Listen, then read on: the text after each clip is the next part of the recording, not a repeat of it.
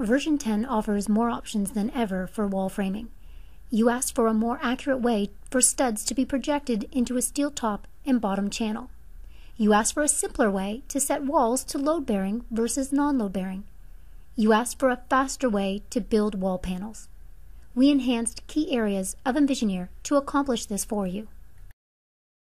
Version 10 can export wall panels out to a CSV file to speak with a CNC machine. This will decrease your production time.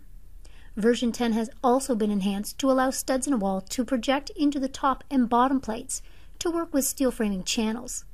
This added flexibility also enables poles to extend from below grade all the way to the roof and keep the same single wall framing options. Also, to enhance framing options, version 10 can designate multiple bottom plates to replicate your actual wall framing. And the biggest time-saving feature for wall framing is that walls can now be designated as load-bearing or non-load-bearing in the catalog, so you can assign them even before you insert them for faster head, sill, and jamb designations.